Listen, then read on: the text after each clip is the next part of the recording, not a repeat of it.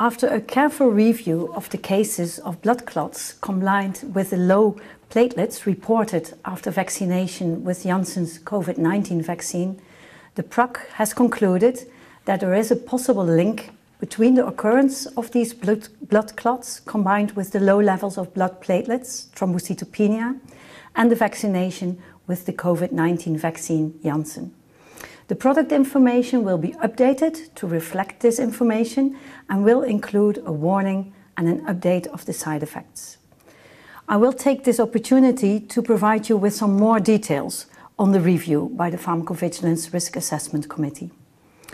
At this moment, we have reviewed the available data, and the evaluation of these data revealed 8 case reports of interest, which included severe cases of venous thrombosis, mostly at unusual sites, such as cerebral venous sinus thrombosis, CVST, splanchnic vein thrombosis, which is in the abdomen, as well as arterial thrombosis. And what's very important with these cases is that they all had concomitant thrombocytopenia, low platelets levels. All the reported cases occurred in the US, as you heard before, and one of these events was already reported in the clinical trials, while 7 occurred after the rollout of the vaccine in the United States.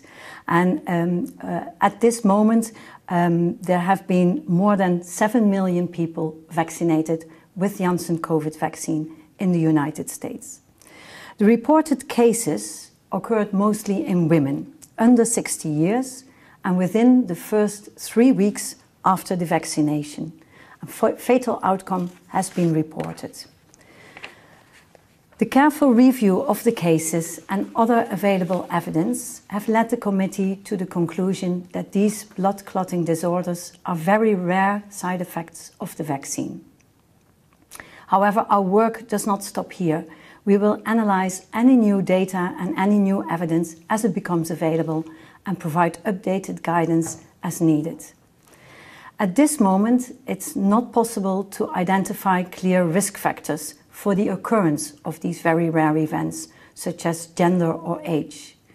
The most plausible hypothesis, as we have seen with the AstraZeneca vaccine, is an immune response that leads to a condition similar to a typical heparin-induced thrombocytopenia hit.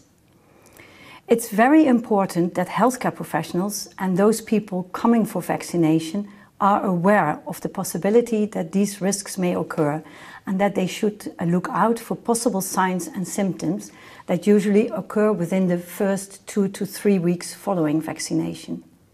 These symptoms include shortness of breath, chest pain, swelling in the leg, persistent abdominal pain, neurological symptoms, including severe or persistent headaches or blurred vision, skin bruising beyond the site of injection. People experiencing any of these symptoms after vaccination should seek medical assistance. If treated early, healthcare professionals can help those affected in their recovery and avoid further complications. Blood clots which occur in combination with low levels of blood platelets require specialist clinical management. Healthcare professionals should consult applicable guidance and/or consult specialists, for example, hematologists, specialists in coagulation, to diagnose and treat these cases. In clinical trials that supported the conditional marketing application, the CHMP assessed that the benefits of the vaccine outweigh the risks and that the Janssen COVID vaccine is effective in preventing infections caused by COVID, a very serious disease.